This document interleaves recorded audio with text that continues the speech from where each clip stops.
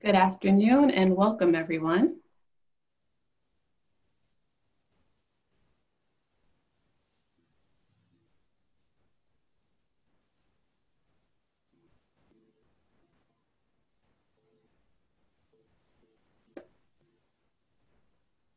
Good afternoon and welcome to this community gathering introducing DPLA's forthcoming Black Women's Suffrage digital collection.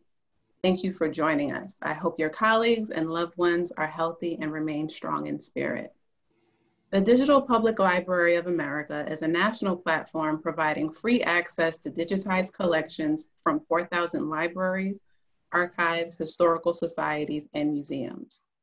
DPLA amplifies the value of libraries and cultural organizations as America's most trusted sources of shared knowledge.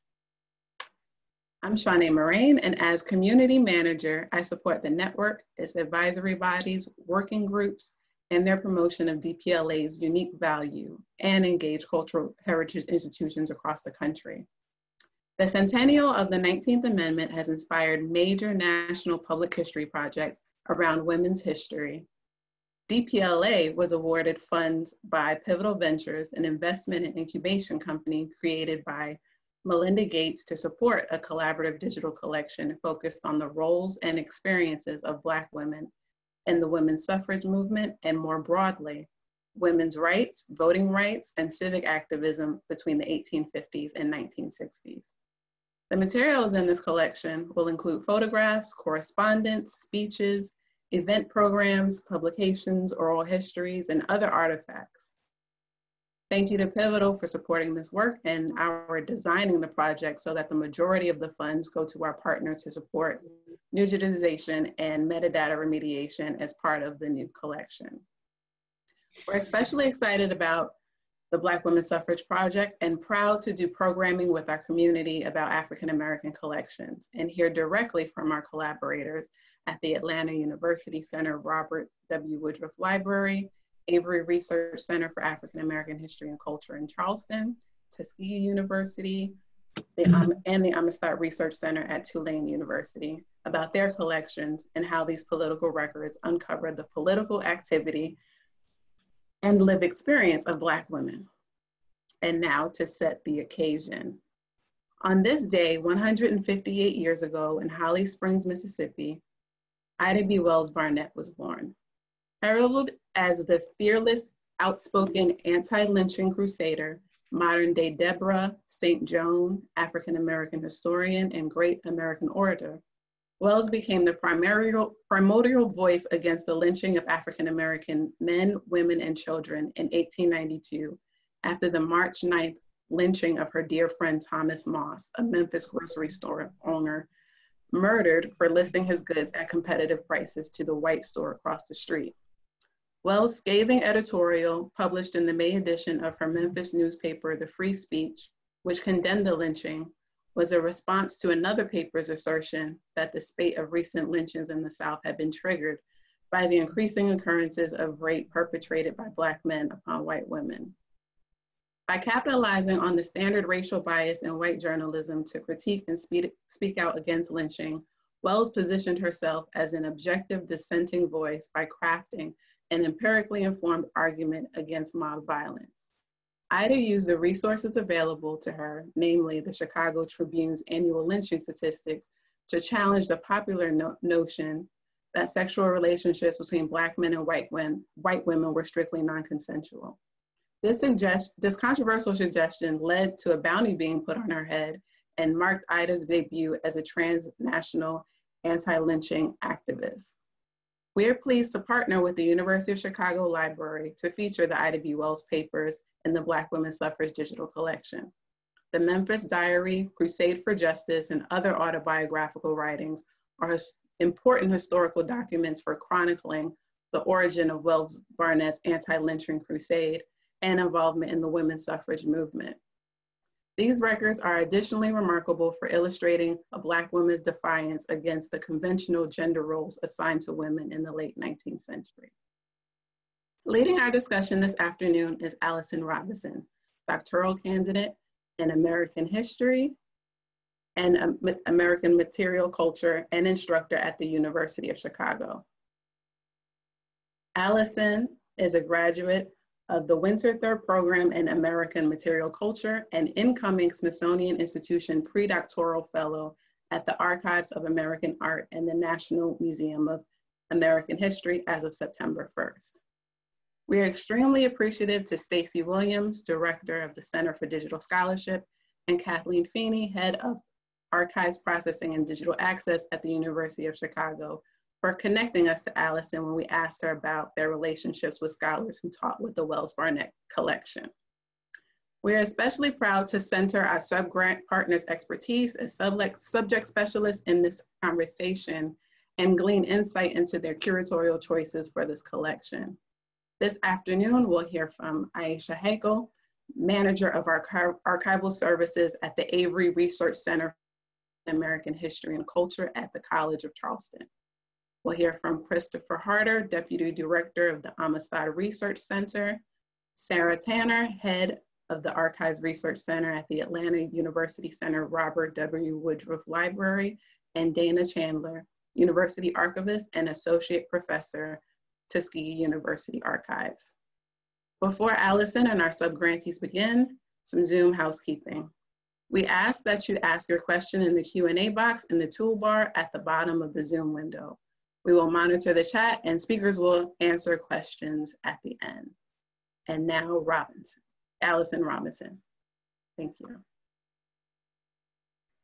Thank you everyone for joining us today. I want to give a special thanks to Shanae Moraine for inviting me to today's event.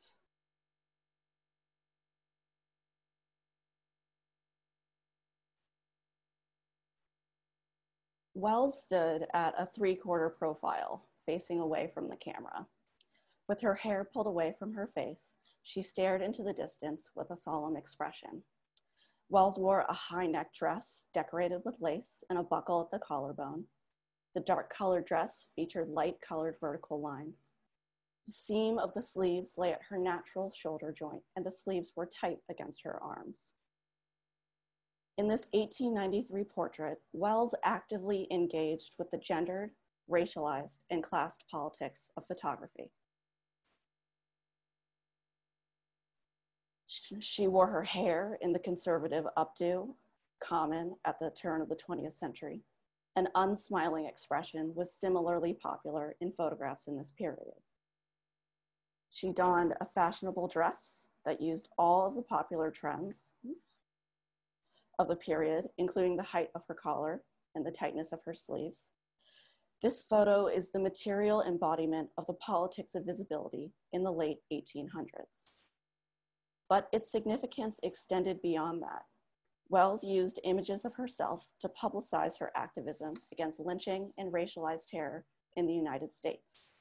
The photo, taken just before her speaking tour through England, bore a strong resemblance to the engraving on her anti-lynching book that was published only a year before.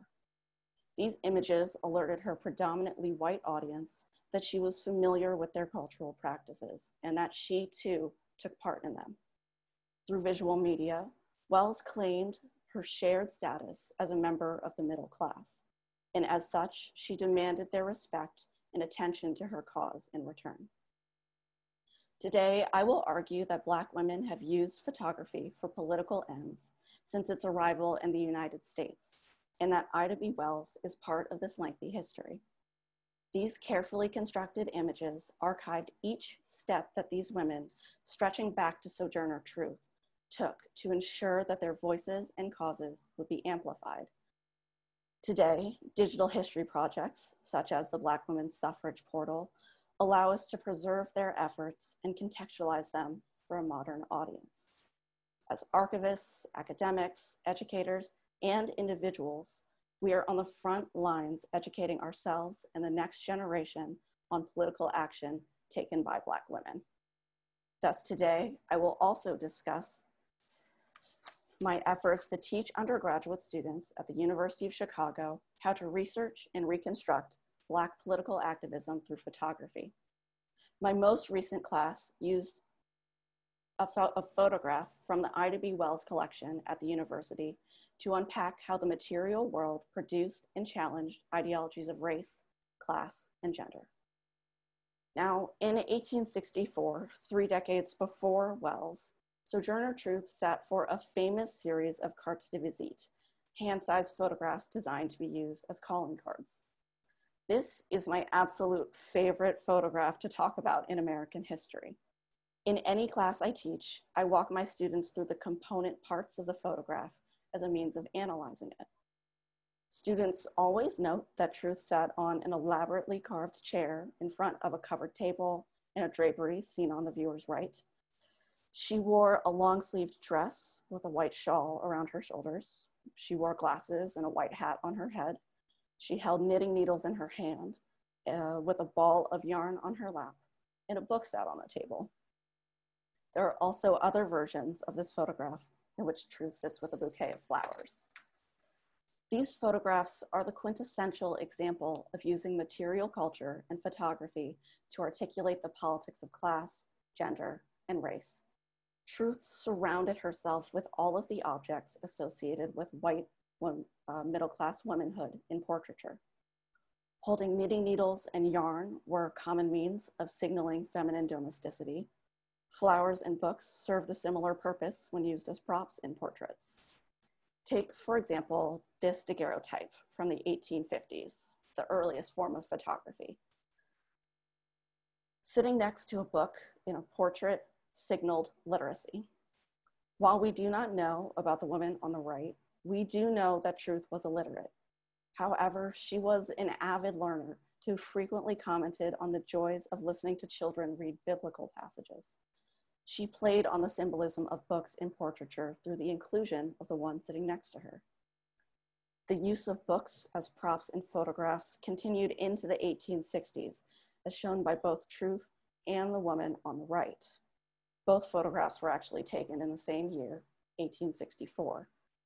While the technology used to take photographs had changed and improved over the decade, sitters continued to use the same object to capture their identities.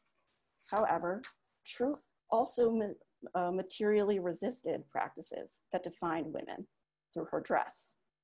Her conservative, modest clothes rejected the trends of the era, such as large bell-shaped sleeves and even larger bustles, creating voluminous skirts, both of which we can see on the right. Truth challenged her viewers to consider a multifaceted understanding of how race, class, and womanhood could be articulated and performed through the medium of a photograph. Just as Wells would do a generation later, Truth circulated these images as part of her political activism to increase her visibility and raise awareness about her cause. Unlike Wells, Truth sold the images to support herself, enabling her to conduct speaking tours. She summarized the importance of these efforts succinctly on the caption at the bottom of the photograph. "I sell the shadow to support the substance." Historians have debated the meaning of the statement for generations. I am in the camp that believes that the photograph, a carefully constructed image, is the shadow that she sold to support the substance, her speeches and talks pushing for full citizenship and the vote for African-American women and men. By putting her slogan at the bottom, Truth also made herself the author and the owner of the photograph. In this era, negatives of the photographs were actually considered the property of the photographer. As you can see on the right, the photographer placed his or her last name, as well as the address of the photographic studio, on the bottom. In Truth's hands, however, the photograph became her intellectual property. Every part of these photographs was a form of political action, from their sitters and their settings to production and distribution.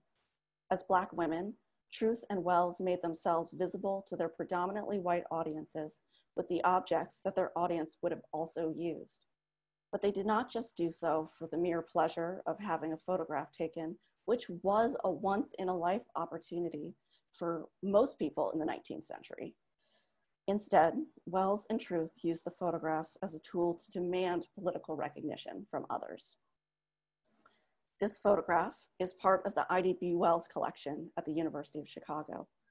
The collection includes writings, lectures, and press clippings about Wells's political work campaigning against lynching. It is also filled with examples from her personal life, such as correspondence and photographs, giving us a glimpse into her richly layered life. It captures how Wells used the written word, speeches, and photography to advocate for herself, her loved ones, and her community. With such a powerful and historically important presence, Wells had to form a cornerstone of my most recent class. In January 2020, I began to lead a course entitled Reproducing Race and Gender Through American Material Culture. In it, we read books and articles that argued that the material world has long been a means through which human beings constructed, challenged, and reimagined intangible categories of identity. We analyzed paintings, architecture, and even dolls for how they conceptualized and ordered human bodies along lines of race, gender, and class.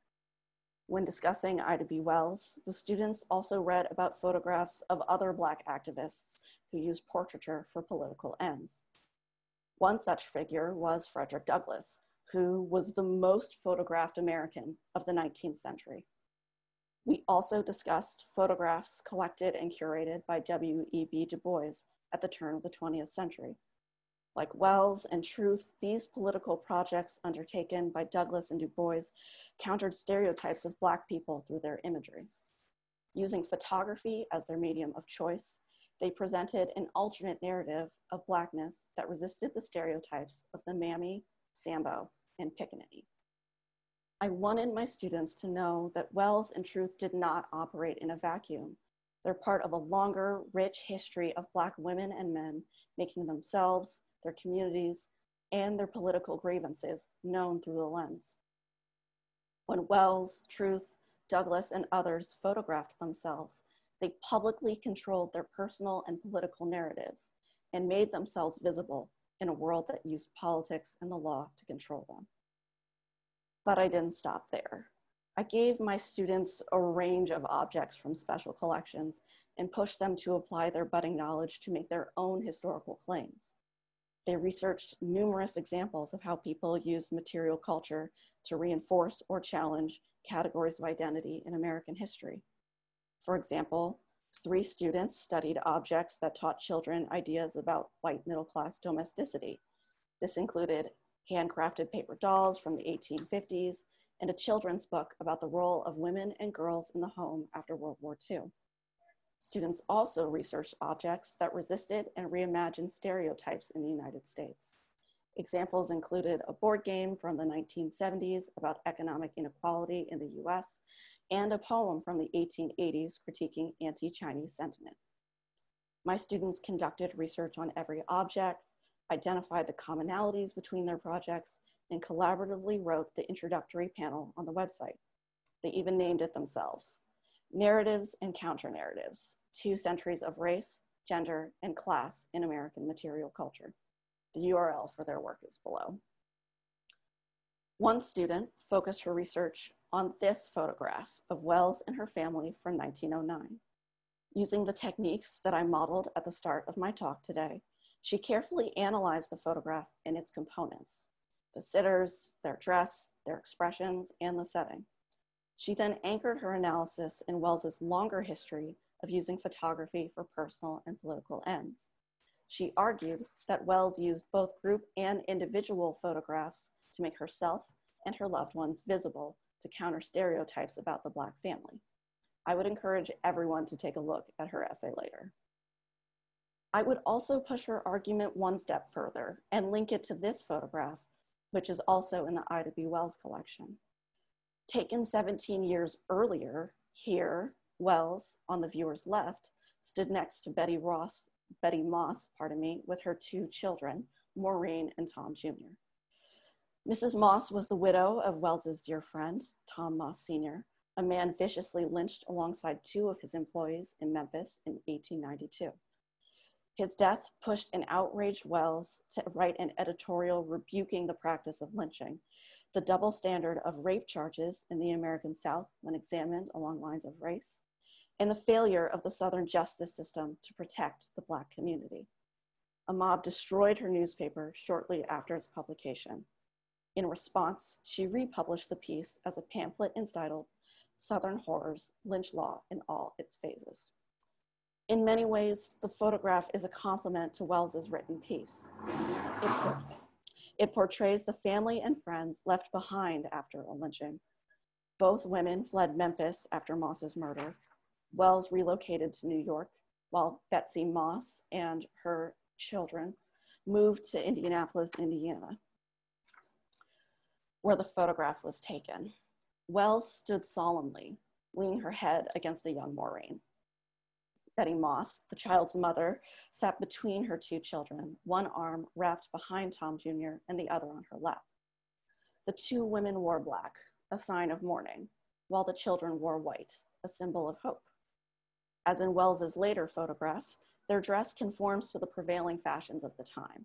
You can see the fashion and hairstyle trends shared between these three images. Comparing the two family portraits, we see similar narratives. The Black mother at the center of the family, arms wrapped around the children, quite literally holding the family together.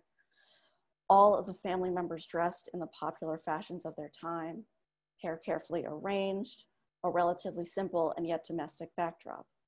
Both photographs made the Black family visible. Both photographs used cues from the photographic trends in the period to present themselves as members of the middle class. Across time, Wells consistently used photographs to achieve her political ends. Only on the left, we have one about mourning, and on the right, we have another celebrating family. All of these photographs are the result of actions that Wells took to ensure her personal and political visibility. Preserving this work through digital history amplifies her endeavors and engages the next generation in a conversation about the politics of visibility in activism. Wells was one of many Black women, both known and unknown to history, who used the camera to construct and control their identity. In an era where Black women fought against racialized and gendered terror and advocated for their rights as citizens of the United States, these photographs embodied their values, materialized their self-image, and insisted upon their visibility. And as participants in this webinar, we are all part of efforts to preserve and share the histories of their political action today. Thank you.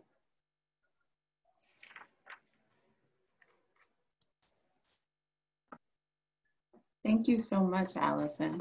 Now we'll hear from Aisha Heckel. Oh, hold on, there was one question in the chat, if you'd like to answer that, Allison.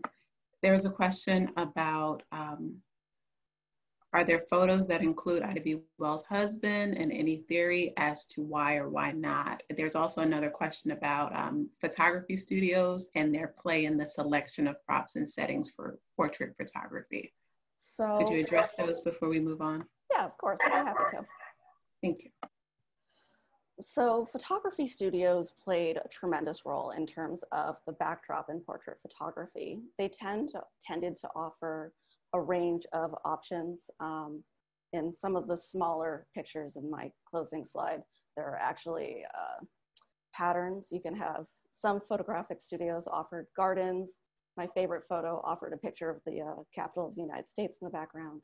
And in many cases, the photographic studios also offered clothing. So the clothing that someone is wearing is not always representative of their own wardrobe. It could be the efforts by the photographic studio to give their clients an option to wear clothes that are trendy and really just capture how much they are a part of that historical moment. In terms of photographs of Mr. Barnett, I've seen personal photographs of them and their family together. There are actually some at the University of Chicago, but I've never actually seen a formal portrait of them all together. I don't actually have a theory why or why not, but it is a question that I continue to ruminate about in my own work. I hate to admit, I don't actually know how the University of Chicago acquired Ida B. Wells' materials, but I would be happy to look it up and answer that question at the end. So, thanks. Thank you, Allison. Next, we will hear from Aisha Heckel, Manager of Archival Services at the Avery Research Center for African American History and Culture at the College of Charleston. Aisha. Okay, great. Everyone hear me? Okay, yes. Okay, I will keep going unless I hear otherwise. Thank you so much, Allison, for introduction of that. It's really interesting about images, and I'm happy that a lot of the collections that we'll be working with here at Avery have images as well. And so it's interesting to see how those kind of elements kind of transfer over to later images of other African-American women. So previously here at Avery, we received in 2016, 2017, we received a grant from the NHPRC to digitize civil rights collections from the civil rights movement here in South Carolina, particularly in Charleston. And through that process, we realized we had a lot more items that we could really get through that grant period. And so when this grant, appeared and talked with Shanae about the opportunities, we were like, yes, we can definitely, the collection we could not fit within that other grant would be perfect for this grant, because a lot of the collections were about Black women and Black women's clubs. And so it was perfect for I.W. Wells' birthday, because we know I.W. Wells was a club woman. And so a lot of our collections relate to club women's activism and work that we will be digitizing as part of our participation in this grant. And it's important to talk about club women, because a lot of times they don't get the acknowledgement that other kind of activism, gets, or activist organizations get, like SNCC or SCLC. And so kind of highlighting and putting in the forefront these work really is important to us here at Avery. So we have selected about 13 collections to be a part of this grant.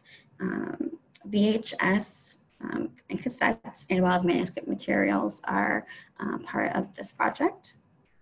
And I mentioned earlier, so the Club Women really kind of expands across different women's collections here at Avery, and show the kind of network that is within women's organizations, that you find women working in different areas, but then also towards a central goal within politics and getting the full right of citizenship here in Charleston in South Carolina.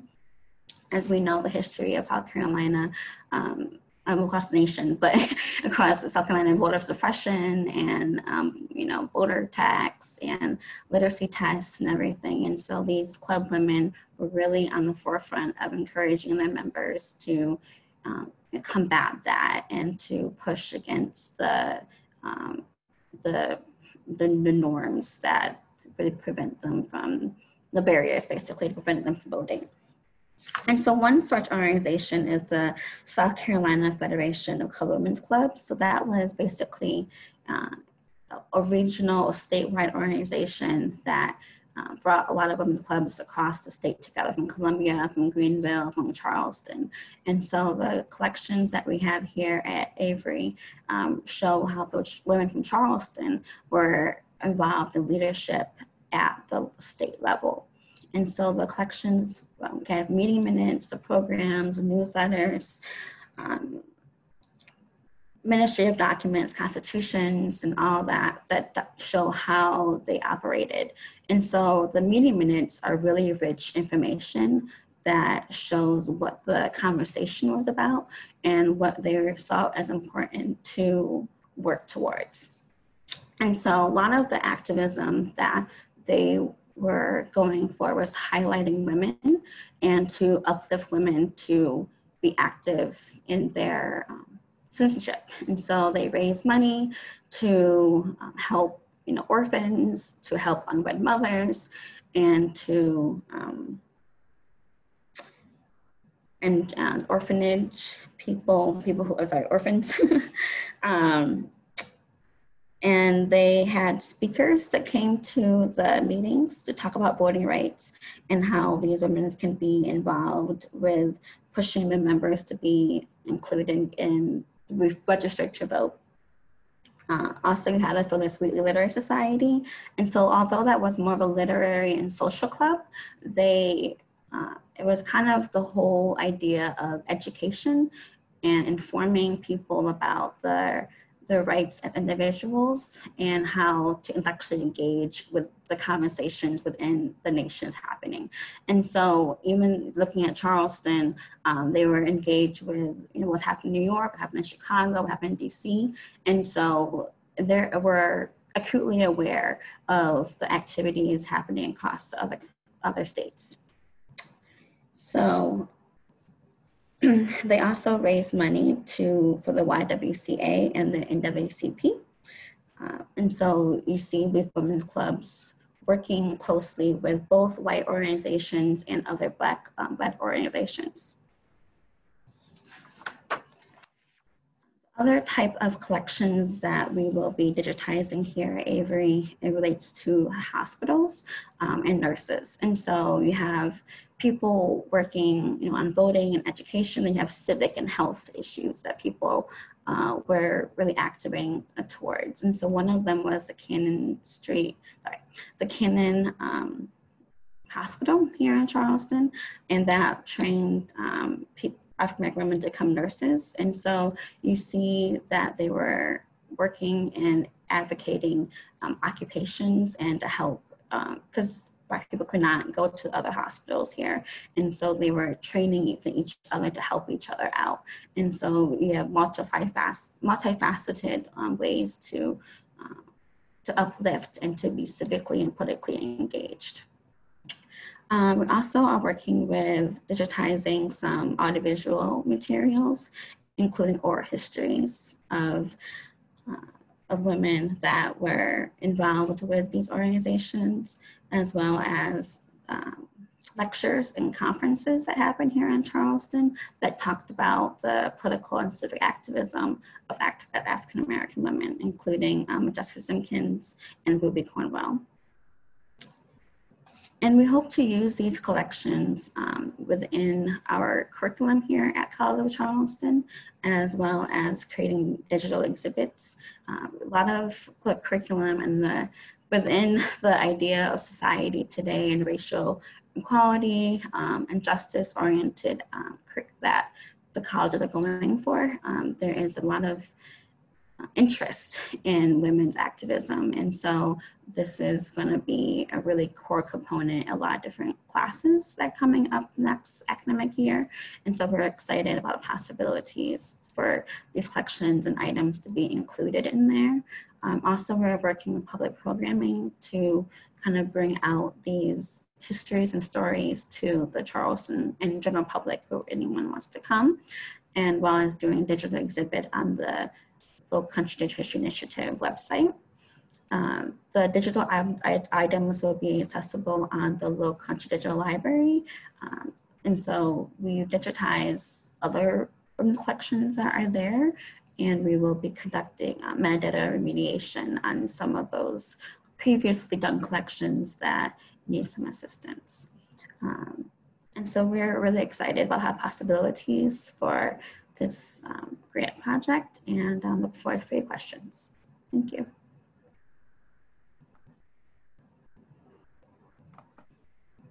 Thank you, Aisha. We have one question from the chat.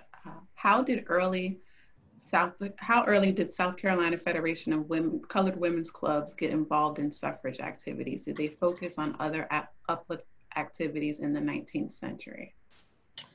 So they were formed in 1909. So really early on, they saw the need to kind of come together across the state. And so, and even the Phyllis Wheatley Society that was established in 1916. So, right, they have a Sala happening. And so you have a lot of different coming together. And so they did suffrage, they did welfare, improvement associations. So they were definitely diverse in terms of their work that they were doing. Thank you, Aisha, for making those connections for us. Next, we'll hear from Christopher Harder, Deputy Director at the Amistad Research Center. Christopher. Hello, everyone, and get things going. So I hope everyone can see this slideshow. It's wonderful to talk with everyone today and have this opportunity. Thank you to Shani and the Digital Public Library of America and Pivotal Ventures for this opportunity. This opportunity actually came to Amistad at a great time as we were ourselves looking to emphasize our collections related to women in various fields. Excuse me, Chris, yes. I want to stop you. We cannot see the slideshow. Have you shared your screen? I did. Let me back up. Nope, didn't go through. Can everyone see now? Yes, if you'll set it to present mode, we'll be able to see the full slides. Okay, perfect. Perfect. There we go. Okay, thank you. Thank you. So as I was saying, this came as a great opportunity, a great time at Amistad for us to be able to share our collections dealing with women's activism, Black feminist thought, and similar matters. When we were invited to take part, what we did was cast about in our collections to see what would fit in the parameters of this. And given staff time and other projects, what we wanted to do was take a look for a small set but substantial and comprehensive documents that fit within the parameters of this collection or this project. And what we decided to do was focus on a set of organizational records related to a group called Woman Power Unlimited out of Jackson, Mississippi. And these records are housed within the founders, the personal papers of the organization's founder, Clarie Collins Harvey. Now, Clarie Collins Harvey is someone involved with Mississippi civil rights, but someone folks may not be as readily familiar with as, say, someone like Fannie Lou Hamer. Clarie was one of those individuals who was kind of more in the background, helping to finance and organize civil rights activists. She was born in Jackson and eventually became the president of the family's businesses, the Collins Funeral Home and the Collins Insurance Company there in Jackson. It actually built these up into multi-million-dollar businesses, which was a phenomenal accomplishment for an African-American woman in the 40s and 50s in Mississippi. She also was very active in her church and women's clubs. She was president of the Church Women United. And along with her husband, she takes her business acumen, her organizing skills, and her faith and combine these to work with her husband in the area of civil rights in Mississippi. Woman Power Unlimited was probably one of the most concrete examples of her activism, and founded in 1961. Woman Power Unlimited began essentially to aid freedom riders as they were jailed in Mississippi.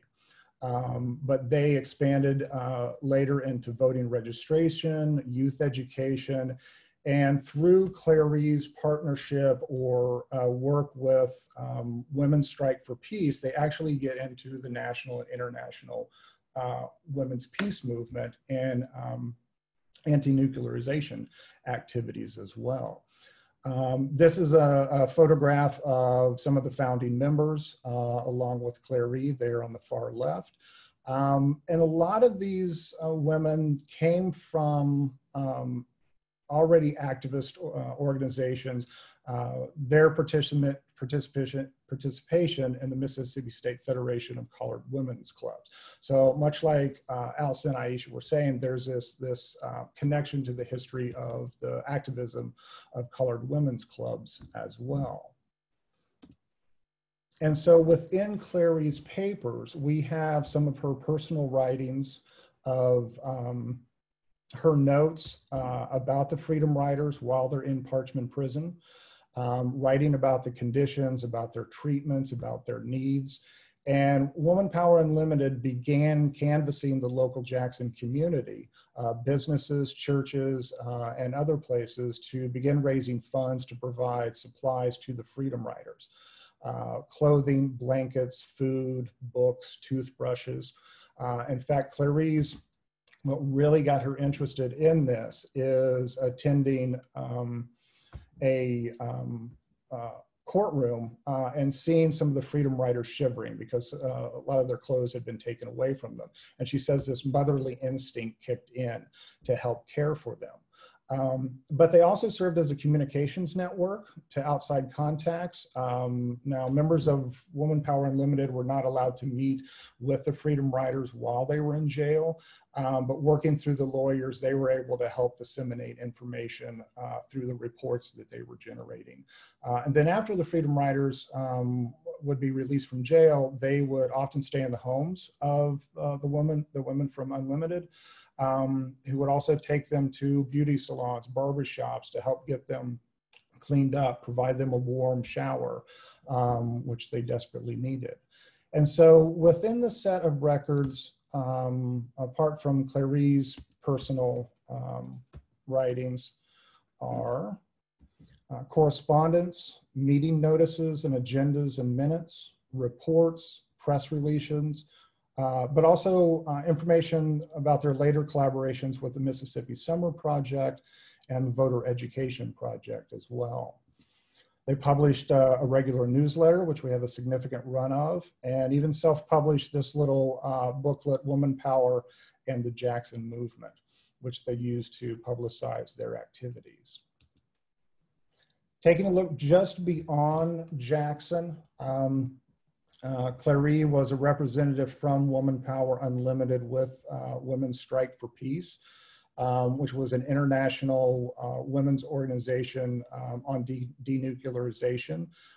Both shared this ideal of empowering women and their activism. And so through that, we have documentation of Clarice attending the World Without a Bomb Conference in 1962 in Ghana, the Women for Peace Vatican Pilgrimage in 1963. And Women's Strike for Peace also attended an international peace rally at The Hague in the Netherlands in the 1964. And although Clarice was not able to go because she was preparing for the Mississippi Summer Project, she sponsored a young Tougaloo student, a sophomore named Dora Wilson, who attended that peace rally in Clarice's stead. And so it's wonderful to take a look at this collection and how it documents from seeing both localized organizing, but also beginning to make these larger connections on a national and international level with African-American women and their activism. Little has actually been written on Clarice Collins Harvey and Woman Power Unlimited. Raymond Arsenault's book on the Freedom Riders, they get a little bit of coverage in there, and actually it wasn't until 2015, and I'll hold this book up, T.E. Morris's wonderful book on Woman Power Unlimited, that we begin seeing scholars kind of take notice of what was happening there in Jackson. So it's wonderful to be able to share these and help expand that interest and knowledge of what was happening in Jackson and how are they taking this just beyond the local level. Some of the goals of our project, obviously, as part of the participation in this, is to highlight the role of women in social justice and civil rights activism, and to help tell further that story of Woman Power Unlimited and Clarice Collins Harvey. But one of the things that Dr. Morris mentions is Clarice Collins Harvey comes to the forefront in her book because, as she can tell, she was the only one to leave a substantial public record of her personal papers. But the other women who were involved, AME Logan, Thelma Sanders, and others, hopefully this will encourage their stories to be told as well, that we can highlight their activism as part of Woman Power Unlimited. And so we very much look forward to taking part in this project and sharing this. Hopefully this will also allow us to include these materials in the Louisiana Digital Library, and also some of our educational outreach that we're continuing to form here, and just tell this wonderful story of these important women and their activism and everything that they were doing. So, thank you.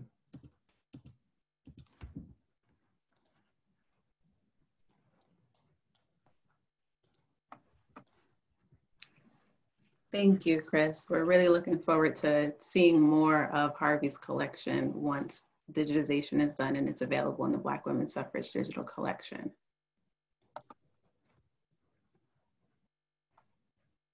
There's a question in the chat.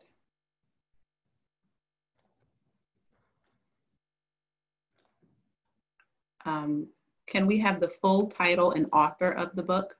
Yes, it is T.M. Morris, so her first name is T-I-Y-I, Woman Power Unlimited and the Black Freedom Struggle in Mississippi. And I'll add that to the chat so that you have it. Wonderful.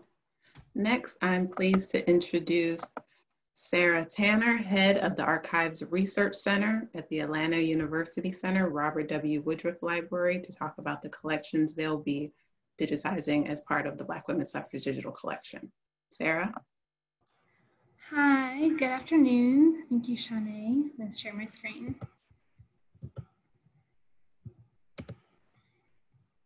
All right, hopefully everyone can see that. Good afternoon. Thank you, Shanae, for the introduction. We are very excited at the Atlanta University Center, Robert W. Woodruff Library, to be a part of this project along with other institutions here today. And I'm excited to talk about these extremely important collections and the ways we are going to ensure that they are visible and accessible in new ways. I always like to start off just giving a very brief history of the Atlanta University Center Robert W. Woodruff Library, because we are a unique institution in that we serve 4 different colleges and universities. We are the largest consortium of historically Black colleges and universities in the world. And the current schools that we serve are Clark Atlanta University, the Interdenominational Theological Center, Morehouse College, and Spelman College. The library serves all 4 of these institutions. This is just a very brief background on some of the work the library is doing and some of the collections that the Archives Research Center has.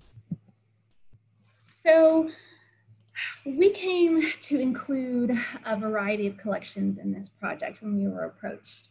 And you've already heard from Aisha and Christopher and Allison about the importance of Black women's clubs, and our focus is no different. So knowing that history and the schools were founded during Reconstruction, the history and archival collections housed here are rich and deep. They explore topics of higher education, civil rights, performing arts, literature, religion, everything from the papers of Martin Luther King Jr. to contemporary artists' work. And these collections represent a breadth and depth of history of over 150 years of collecting and preservation. So I can't possibly explain all that in this short amount of time. And when we were approached to be a participant in this project, we were excited about the opportunity to take time to develop a special focus on the collections, individuals, and activism that has largely been hidden or overlooked in many of the most popular narratives that we hear about most of the time. And that is of Black women and their leadership and activism, especially during suffrage and Reconstruction and Jim Crow.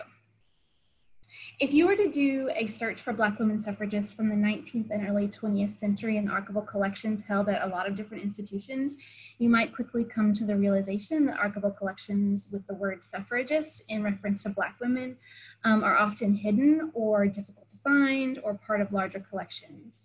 That is not because these collections don't exist. I can't say that strongly enough, or that Black women weren't involved in suffrage. I also can't say that strongly enough. In fact, on closer inspection, when you begin researching beyond these most popular collections and what you might find in textbooks, what you find in the archival record are women, and Black women particularly, beginning with anti-slavery in the US, that were not only involved, but leading the way in terms of grassroots movements, vocal opposition, and progressive actions toward the end of discrimination. So the Atlanta University Center Archives Research Center has a collection of Black history, as I mentioned, that was dating back hundreds of years.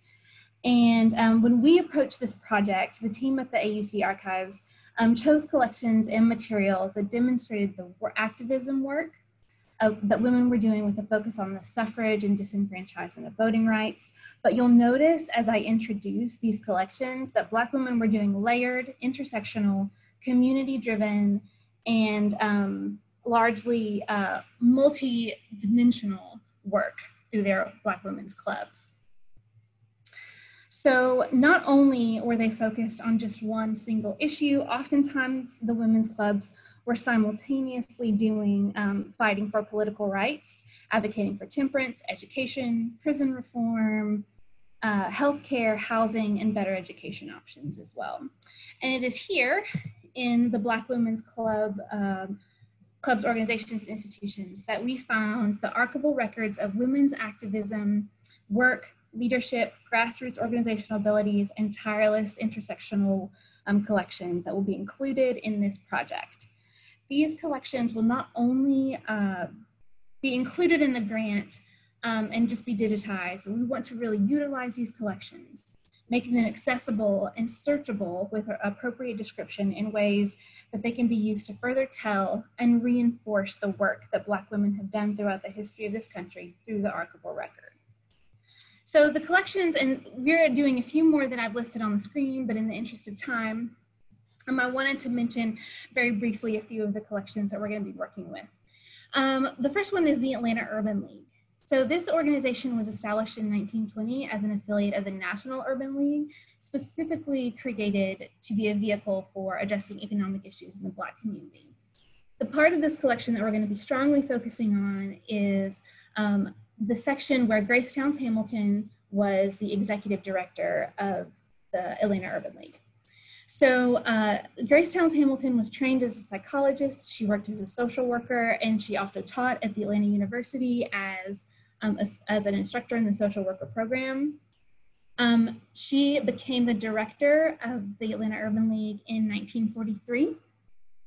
And through her work there, she worked on everything from voting rights to better education to housing reform, etc. And I think the unique thing about this collection and what we're hopefully going to be able to demonstrate through the digitization is the work that was required on all levels through multiple organizations that Grace Towns Hamilton was able to do. So everything from funding to political advocacy to community work, this gives a background on how that work was accomplished. After her time at the Atlanta Urban League, we are also going to work on digitizing some of the personal papers of Grace Towns Hamilton. She was the first African-American woman elected to the Georgia General Assembly. And we're going to be focusing especially on her reapportionment of the state of Georgia to ensure that representation mirrored the communities that they were in as well. She also worked extensively on abortion rights bills in Georgia. The next collection is the Neighborhood Union, founded by Virginia Brenthope in 1908. So this collection is a great example of all the things that you've heard today about Black women's clubs and organizations. So this quickly became one of the most vocal supporters of Black communities in Atlanta prior to the 1960s civil rights movement. And I wanted to touch on this because as we mentioned before, so this particular organization founded in 1908 was founded by a group of 8 women.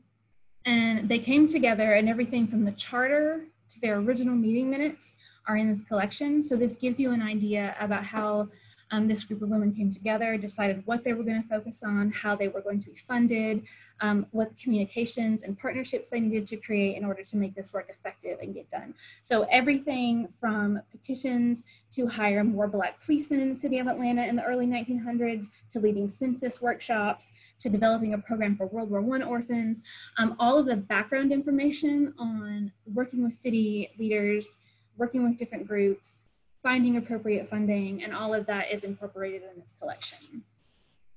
There's also the League of Women Voters. So this is a bipartisan interracial group that was often part of larger social and civil rights organizations, including the Voter Education Project and the Southern Regional Council. And this was focused on the education for women voting. So they created pamphlets, flyers, workshops, those sorts of things to make sure that women all over the country were educated, especially Black women were educated on how to vote, what they needed to vote, how to bypass some of the more restrictive measures that came along with going physically to vote. And then of course the National Council of Negro Women. So this collection, the parts of this collection that we are digitizing come from the Johnson Publishing Company collection files. And these focus on early press releases, correspondences from Mary McLeod Bethune, and so on.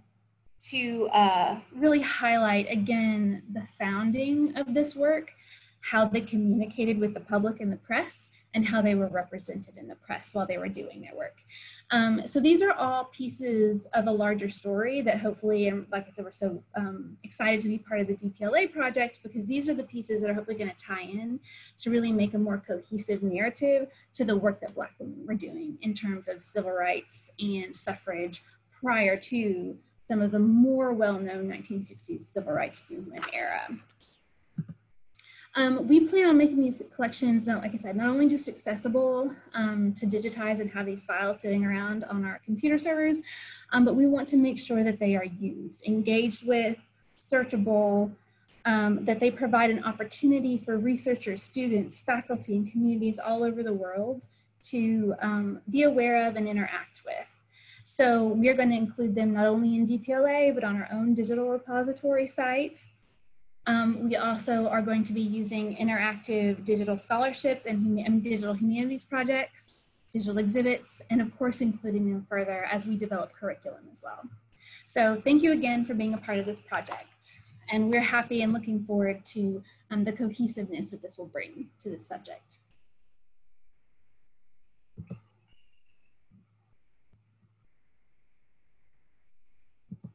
Thank you, Sarah.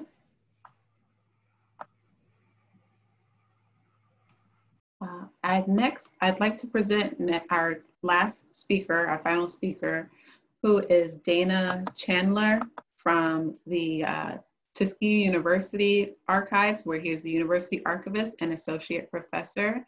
And we're especially pleased to work with Tuskegee because DPLA does not currently have a hub network that includes a pathway for Alabama institutions to participate. So we're really happy to make this partnership and explore how this collaboration can be the first of many to ensure that Alabama collections are represented in DPLA. Dana? I'm glad to have this opportunity to work with DPLA and with Shanae, and this is a really interesting project in so many levels. We want to show you, oh, well, I did exactly what I wasn't supposed to do. Excuse me just a second. You can't see what I can see. Share screen. There we go.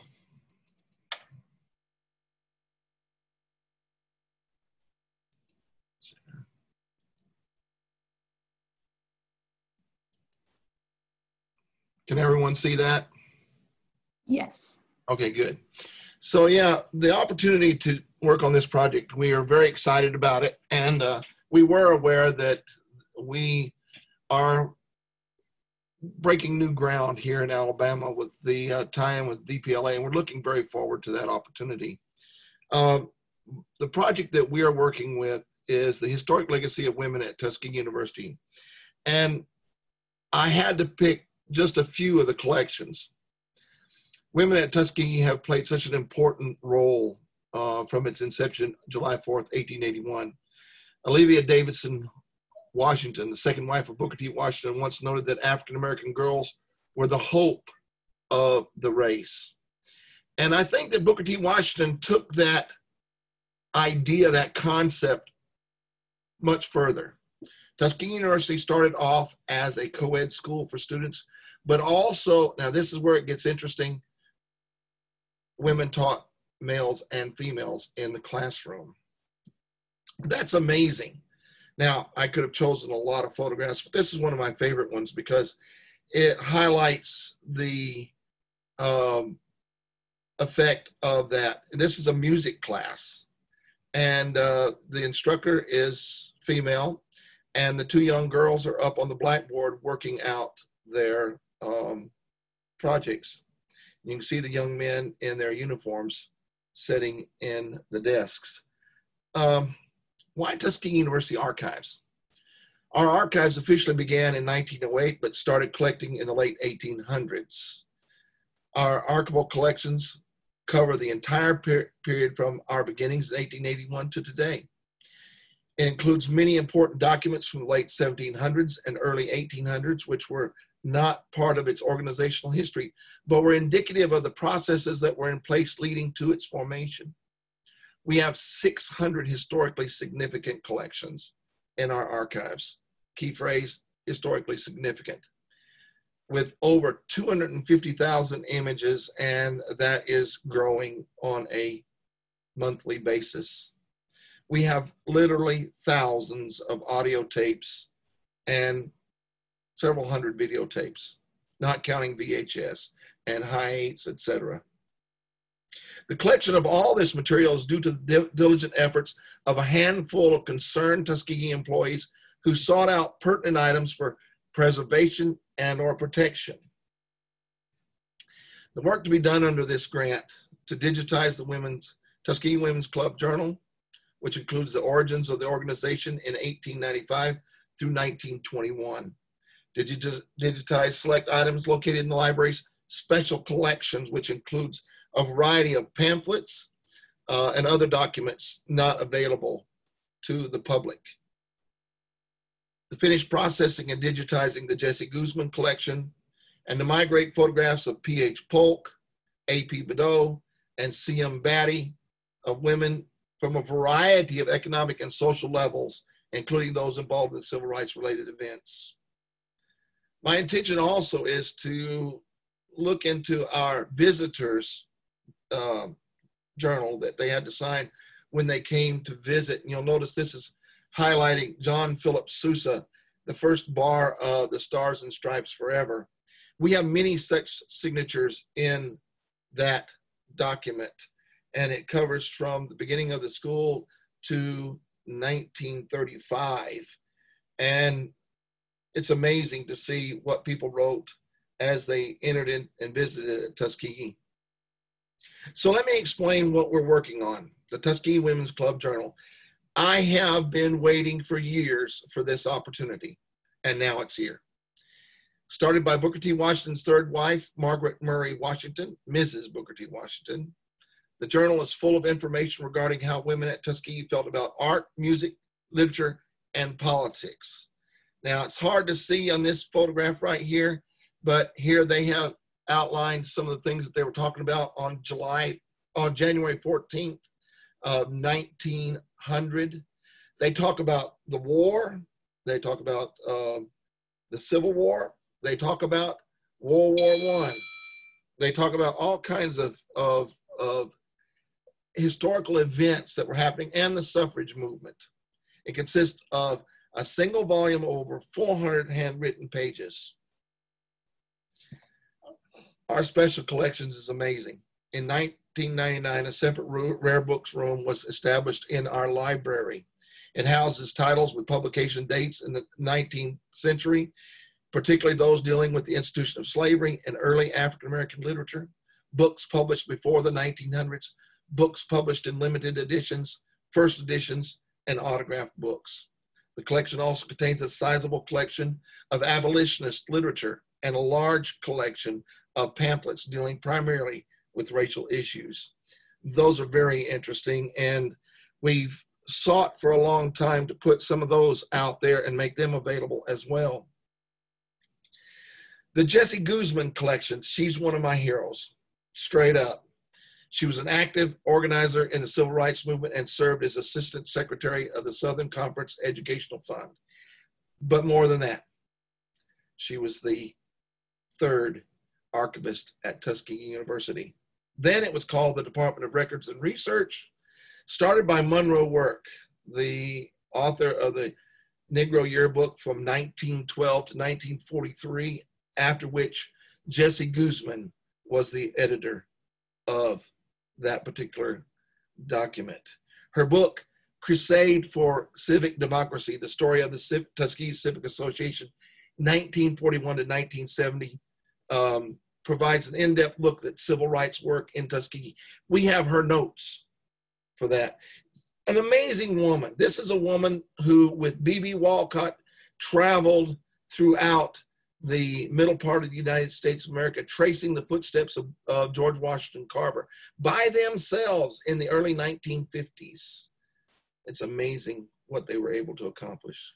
Finally, we'll be migrating some of our photographs that we've already digitized from the P.H. Polk, A.P. Bedeau, and C.M. Batty collections over onto our public server. Many of their photographs have been published over the years, but there are many more that have not been published. Of course, many of you recognize the boss here. I love this image. It's one of my favorites. But you'll also notice the pristine condition because it's taken from the actual negative. Their photos have been digitized but have not been made available publicly. To migrate those, it's going to take a few days. Actually, it's going to take a summertime. But I think we can do it. And specifically, we're concerned about the metadata, getting it right.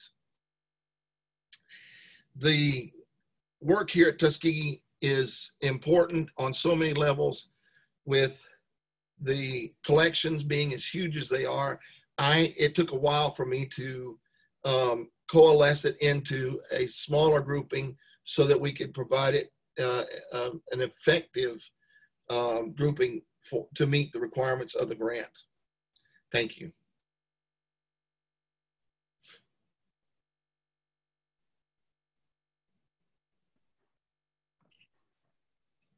Uh-oh, can't hear. There we go. Can you hear me? Yes, I can hear you. Thank you, Dana. Thank you to Dana and to all of our incredible speakers. This peek into the collections chosen for the Black women's suffrage reveals strategic organizing, fundraising, early entrepreneurship, interracial collaboration, and the interrogation of class, race, and gender that informed Black women's quest for personal and political visibility throughout history. There were a few questions about when the collections will be available for research. Partners will be digitizing these collections and they'll be made available on the Black Women's Suffrage site through May 2021. We will share details once the site is live later on this summer and send regular updates about when collections will be digitized. And we all know that due to closures and COVID-19, that our timelines around work and deliverables has changed quite a lot. So we'll be sure to update you all as collections become available. There are a number of really great questions in our chat. The first is directed to Sarah. Was an organization like the Neighborhood Union open to male membership? Did it overlap with an existing Black women's club? The male membership is a good question. So there weren't any, technically weren't any male members. I'm not going to use the word that they were barred from membership because I'm not sure that it states that in the charter exactly. But we'll digitize the charter and it'll be up. But they did partner very closely with a lot of organizations in Atlanta. Lajunia Hope worked a lot with her husband, John Hope, who was the president of both Morehouse College and Atlanta University. They also worked together to start subsidized housing projects in Atlanta. So there is a lot of overlap between this work, the Neighborhood Union, the League of Women Voters, and the Atlanta Urban League. And you'll find traces of each of these individual organizations mixed in these other collections. So it's one of the reasons we chose the collections we did, is because they speak to each other. So you'll find traces of all these individuals, especially these women, working on multiple projects at the same time and communicating with each other throughout the city, especially. Thank you. We also have a question for Aisha. Have you reviewed local descriptive practices to include conscious editing, specifically when describing individual items? Do you have any recommendation or tools? And this question can also be opened up to other partners. Yeah, so I mentioned the NHPRC grant, and that was kind of like the MPLP version of digitization, of just kind of get things out there, and that the subject headings are kind of mass copied over and over for each item.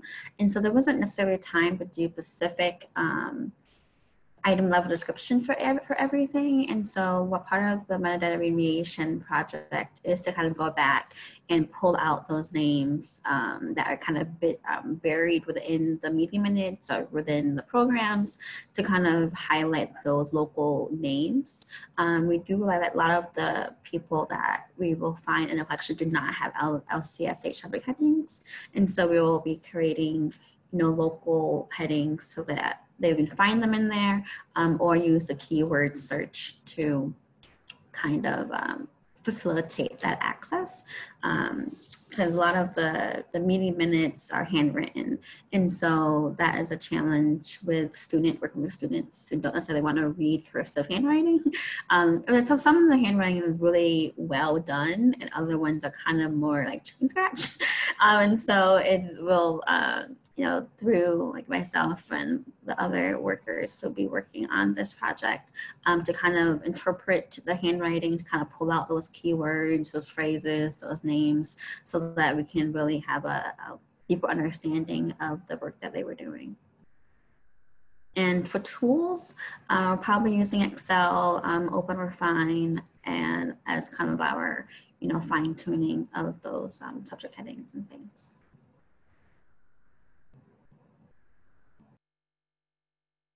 Does anyone else want to jump in on that question?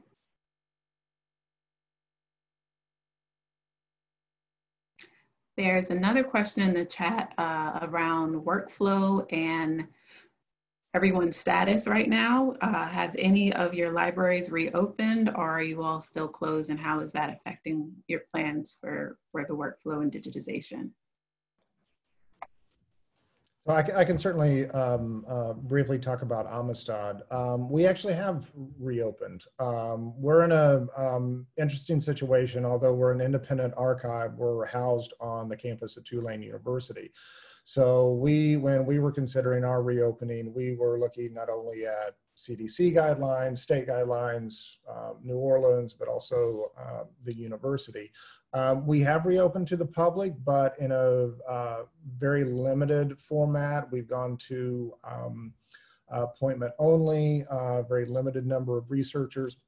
But we're at the same time really trying to stress to researchers, how can we help them from a distance, either through reproductions, digitization, and things like that. But we've been open for about 2 weeks now, and we've had a steady stream of researchers are requiring to wear masks and gloves. And it took quite a lot for us to consider coming back in terms of not only what our policies were going to be, but also the physical layout of the center. We had to move around a lot of furniture, take care, but our staff is back. We're playing catch up on a lot of projects that were put on hold, but new projects like this, we were able to, through some of the planning that we were able to do while we were working remotely, be able to kind of come back in and hit the ground running on this. So we're looking forward to starting the digitization project with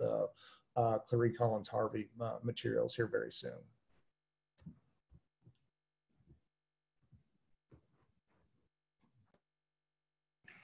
At the AUC, we have some limited staff in the building, so we are not open to the public yet, but we're working on creating procedures and things for that. But we do have some staff in the building. So as Christopher mentioned, we're kind of ready to get started as soon as we've put everything in place to make sure our staff and researchers will be safe when they enter back in.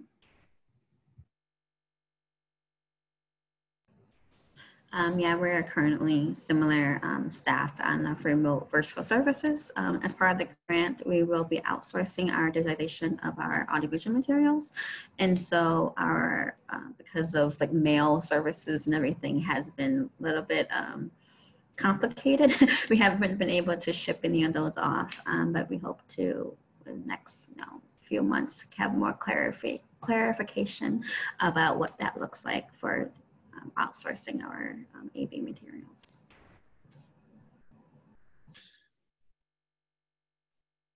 At Tuskegee University, we have been open the entire time with a staggered shift.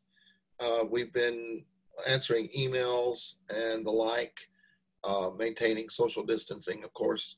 We've had no visitors in. we've had several requests, but I anticipate us being somewhat open in the fall as school starts back, and allowing limited visitations by request, and we will stagger those also as well. But like the rest of the university right now and everybody else, we're dealing with trying to find our way through this, as Sarah said, and come up with the right answer so that everybody can be safe.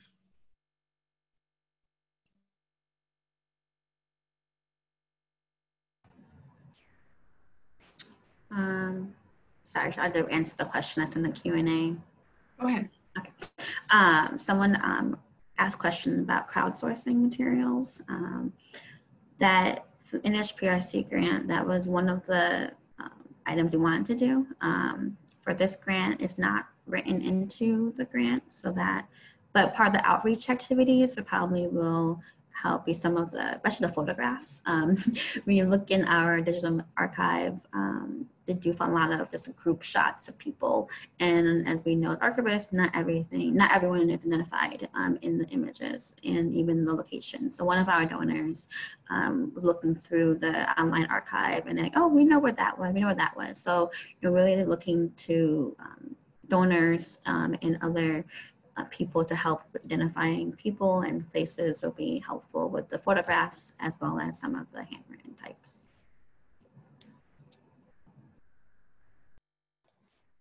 And crowdsourcing here is something that we've been exploring more and more at Amistad. A lot of it is focused on our oral histories and receiving assistance in the content analysis and transcriptions of those.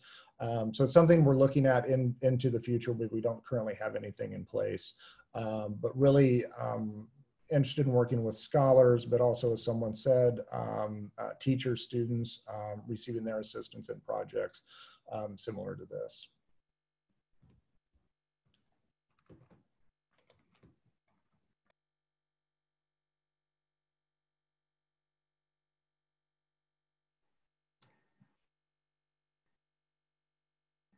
I'm going through the chat to ensure that we don't have any other questions. Oh, there's a question about the webinar. It will be available. That we'll send out a link of the recording of the webinar after Zoom makes that available. And as attendees, you all will get an email that gives you a direct link to this.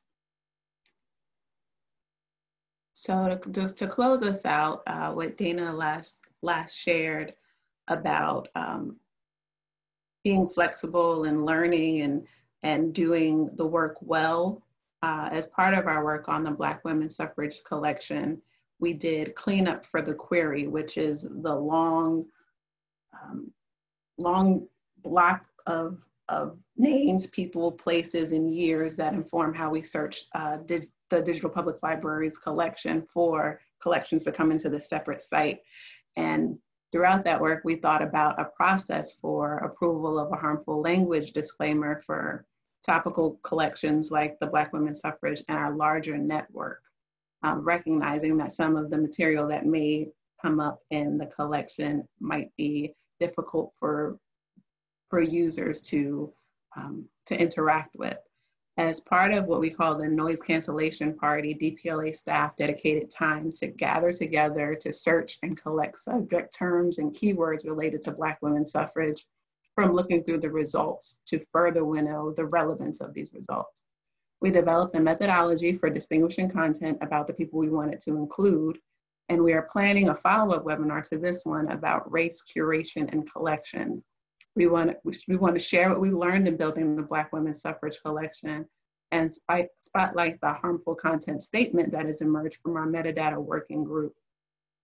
Continuing this ethic of care, we've also enlisted the assistance of a designer who's also a Black woman to work on the site's identity design and the functionality of some of the interior pages so that it's user-friendly. The timeline she gave us puts us at the end of August for a launch of the new and improved site, where you'll see some of the collections that we already have digitized as a part of that, and we'll announce additional details about the collection soon. Thank you again to our speakers, Allison, Aisha, Dana, Chris, and Sarah, and to all of you for joining us. Ida B. Wells campaigned against the lynching of African American men, locate her in history, as one of the first women to profess Black feminist theory. And that is what this entire collection is about. In celebration and commemoration of her birthday, let us spend the rest of the day thinking about the activism that's been uncovered in her work and carry her words with us that the way to right wrongs is to turn the light of truth upon them, and let us all be a light for the rest of our days. Have a great afternoon, and thank you again for attending.